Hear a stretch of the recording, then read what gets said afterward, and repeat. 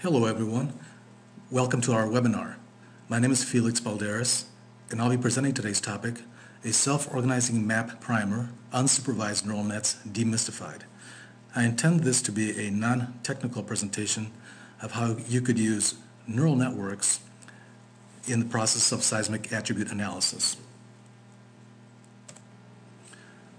I intend to present why you may want to use neural networks, and I'm going to describe the process of how I'm going to use color classification to simulate seismic attribute values for the purposes of visualization.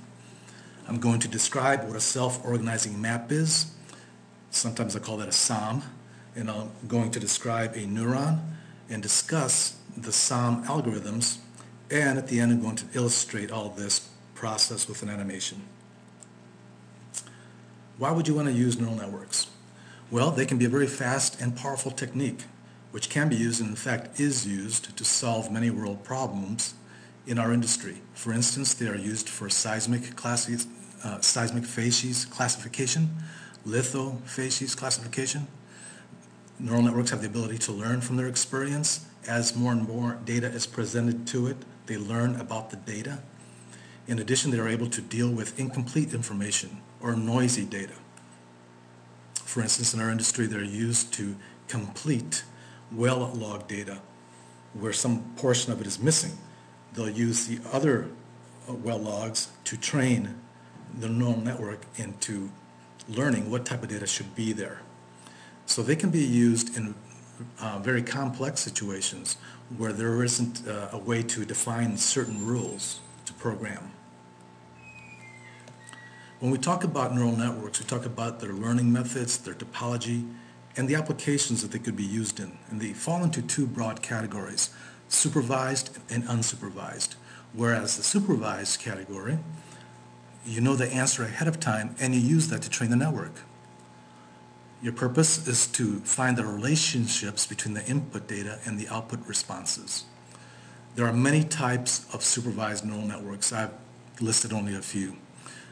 But at the end of this presentation, I will present some resources where you can find a lot more information about supervised neural networks. Their application is usually for prediction of some certain outcome. But what we're discussing today is unsupervised neural networks. This is where, and you would use this where the answer is not known.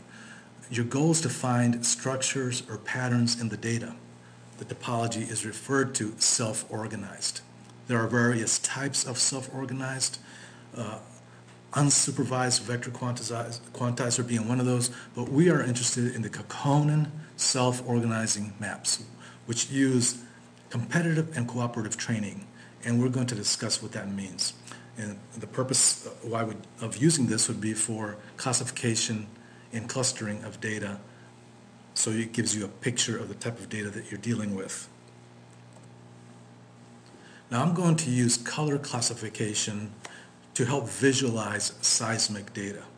So first I'm going to have to normalize that seismic data into the RGB red, green, blue color range. I'm going to do this because color classification is easier to grasp. We can use a small amount of data.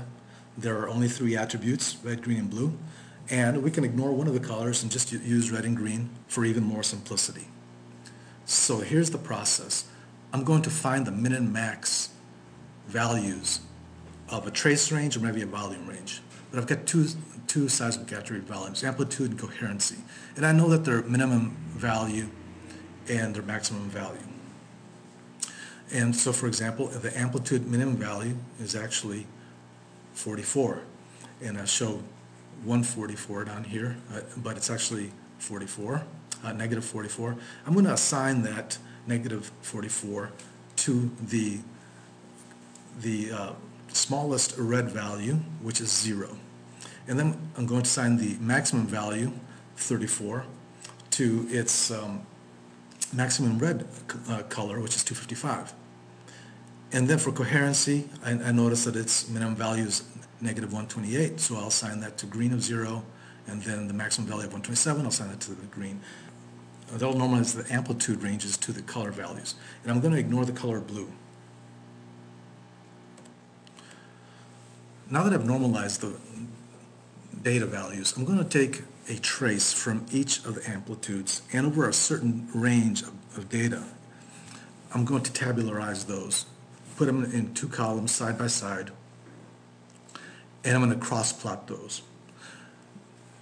But those values have now been normalized to red and green colors. So in this cross-plot that I have, on the y-axis, I'm showing a coherency as associated with green. And on the bottom, on the x-axis, I've got the amplitude values now associated, or that is normalized to red. And where that green-red pair match, that is a data point.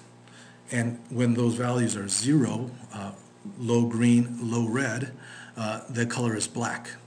When it's when the pair has mostly a green component, it goes to the top left. When it has mostly a red component, to the top right.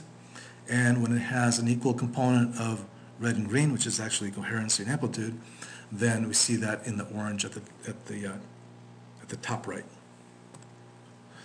Now I'm going to use the neural network to classify those data points that we saw in the cross plot.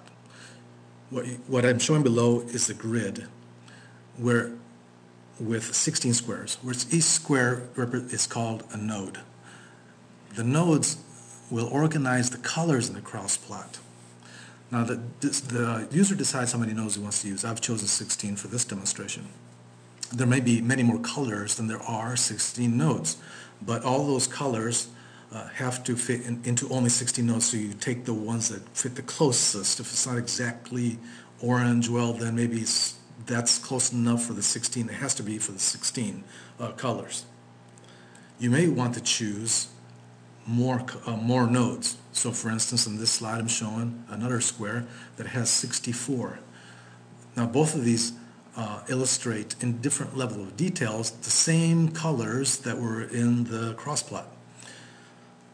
This technique allows us to visualize multidimensional data in fewer dimensions. So for instance, we're not talking about red and green. We're not talking about the red and green together that makes up a input vector into the neural network. We're talking about one single color, the color orange now. Okay, so that allows us not to talk about two dimensions as if it were just one, right? Instead of talking about red and green, we're talking about orange. So this technique is known as classification, and is a technique that's often used in data compression. Now each node in the SOM is mapped to a neuron in the neural network. In fact, each node in the SOM, each one of these squares, is actually just a representation of the node in the neural network. It's really just another way of looking at it. And because a neuron in a neural network is a data object that contains variables. These are called weights, and there are as many weights in the neuron as there are attributes. So in our case, 2 attributes, right? Coherency, amplitude, now red and green. So we have a dimensionality of 2. Every data point is presented to every neuron repeatedly, and this is done n number of times. With each repetition, the neurons in the self-organizing map attempt to become more like the data that is presented to them. So for instance, where these neurons initially started out as blue, as data is presented to them, some start changing color. They start changing color, start becoming more orange-like, more red-like, more green-like. When the neuron receives the data, its weights are adjusted with data values. This is called training. Now, before training, the neuron contains some random weights. For instance, this one here is a color of blue. So its weights, the 2 colors that make up this, the 2 values that are in the weights for this neuron make up the color blue. And now the orange dot has some component of red and green. And during the training, the neuron is adjusted to the red and green based on the learning parameter. Now you could say that there was no blue in the original 2 colors, so we could say there was some shade of purple or something like that that has some more red and green in it, maybe some shade of orange, I should say. But during the training, the neuron is adjusted to the red and green based on a learning parameter. The learning parameter is set by the user. Now, after training, the neuron will more closely resemble the orange dot. So in this case here, it was one color, and now it's a maroonish color. The learning parameters, sometimes called learning controls, will determine how much to adjust. Adjusting too much, that is adjusting some learning controls in one direction or the other, could cause the neuron to not learn about the other data points. So it just learns about the orange, it quickly slides over to the orange, and it doesn't learn about the other colors.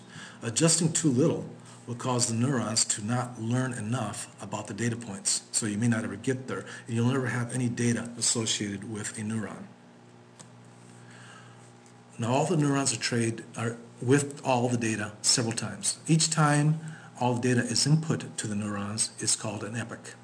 The neurons adjust a little more each epoch, and this is called learning. Now the amount of movement, the amount of learning is based on those learning parameters, those learning controls, which the user sets up. And the user also sets up how many epochs, that is how many times that the data will be presented to the neurons. Each time the neurons look a little bit more like the data that was presented to it.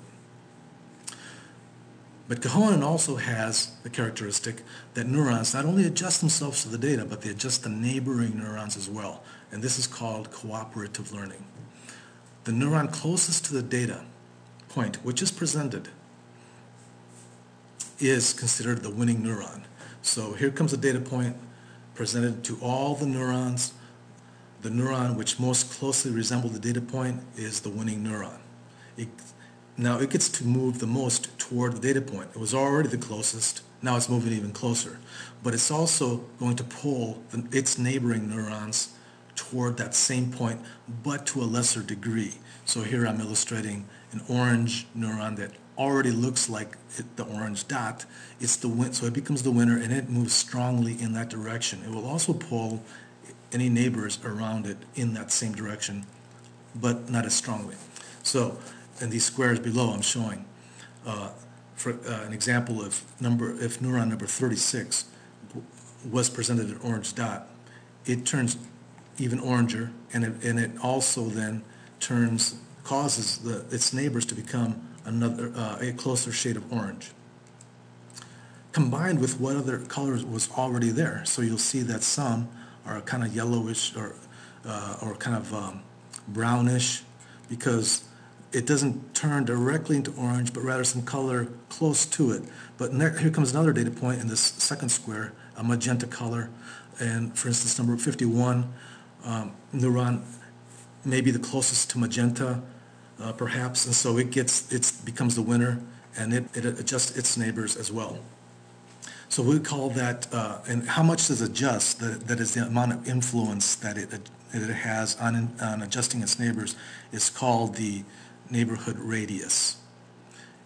Now, and here in the third square, we've presented a blue data point, and in this case, I'm using 3 colors, by the way, for this particular illustration. So it does have blue, but it shows that the neuron is adjusting its neighbors within some radius.